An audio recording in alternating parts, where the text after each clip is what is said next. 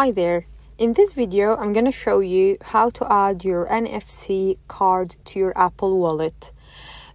So the first thing you need to know is you want to be able to do it without a third-party app.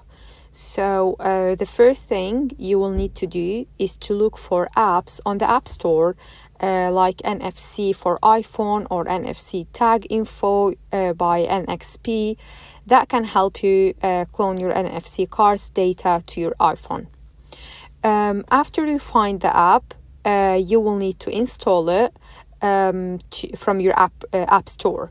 So once you install it on your device, you will need to follow the app's instructions to add your NFC card. This may involve scanning the card or maybe manually entering its data.